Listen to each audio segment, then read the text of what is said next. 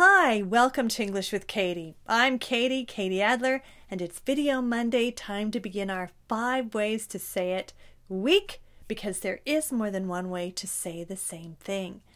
This week we're working with that figures. No surprise there. That's no surprise. I might have known, I might have guessed.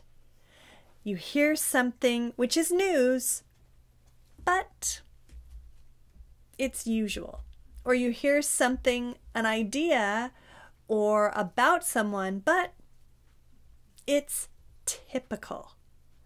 So, for example, I am experimenting. That figures. No surprise there. Because I'm always experimenting in the kitchen. And I'm experimenting with black garlic. It's delicious. I highly recommend it. The other thing that figures, North Korea fired 4 ballistic missiles towards Japan, the Sea of Japan, in our special economic zone. No surprise there. I might have known, I might have guessed it.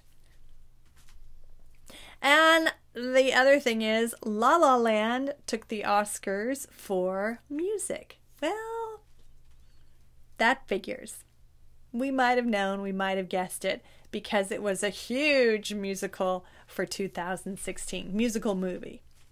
So, this week we're working with that figures. No surprise there. That's no surprise. I might have known, I might have guessed. Take care and have a good one. Oh, and Thursday nights I have a live radio show at 10 p.m. Tokyo time. Join me if you can. You can call in and talk to me or type a message or comment into the question box.